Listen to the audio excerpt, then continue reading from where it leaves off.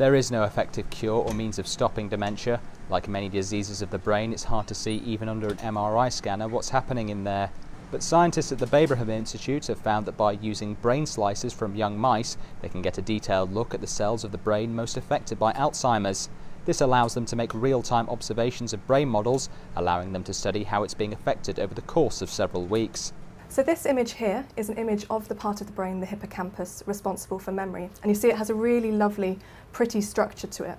So all the green cells here, they're nerve cells. So they're what is responsible for causing connections in the brain to allow us to form memories. So all of these cells here are essential for memory formation. So this image here tells us that the brain slices, they survive really well in a dish, so outside of the animal environment, and means that we can actually study these in a system that's really easy to add drugs to and to look very easily at what the Alzheimer's disease is doing. This is what a normal brain looks like under high magnification. And all these little red dots here represent where nerve cells are talking to one another. So that's essential for memory formation. And you see in a normal brain, it's covered with all of these little red dots.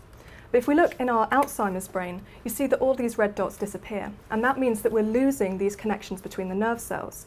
And one of the key questions in Alzheimer's disease is, why are we losing these connections? Why is that causing dementia? And how can we intervene to hopefully develop therapeutics that might help human patients one day? Previous research has shown that a buildup of a protein called amyloid can disrupt the transmission of signals between nerve cells. The team hope the brain slices can show us how the amyloids can be stopped at an early stage in their development. So one thing that's very important to realise is that the best chance of therapy is in the early stages of disease before the irreversible problems begin to happen. And what we can actually show in the slice culture system is the very earliest stages of that disease, before the cells have died, but when parts of those cells, the synapses, are already being lost. And then if we can go in and actually stop that from happening, then we can actually tackle the very early stages of disease, which are responsible for the earliest symptoms. Claire's research has been funded by Alzheimer's Research UK, who hope that her work can go some way to helping the 850,000 people affected by dementia across the country.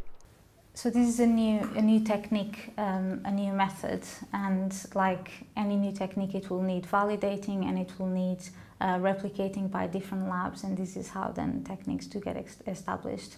The technique is used by other labs, and by using a mouse model of Alzheimer's disease, what Claire has done is validating it for the study of Alzheimer's disease. And the fact that she does see a buildup of amyloid, which is something that we see in other systems, validates this method as a potential great method to use in the future.